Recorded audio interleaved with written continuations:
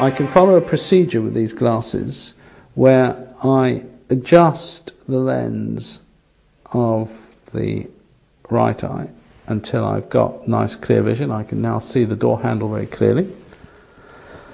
Now I do the same with the left eye. Good vision with both eyes. And that's and there we are. And at that point, once I've effectively made the thing to my distance prescription, I would seal up. I have a screwdriver. I do up the screws on each of these lenses, and then I cut through these tubes, and then I have a device which is made to my distance prescription.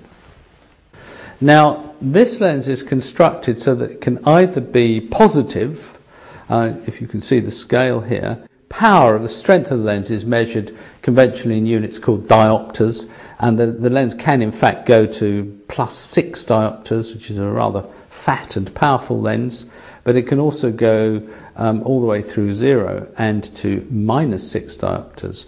So this is a very interesting device in a way, because it's probably the world's first truly universal spectacle, or universal eyeglass, in that it can be used for a very wide range of prescriptions, just the one device.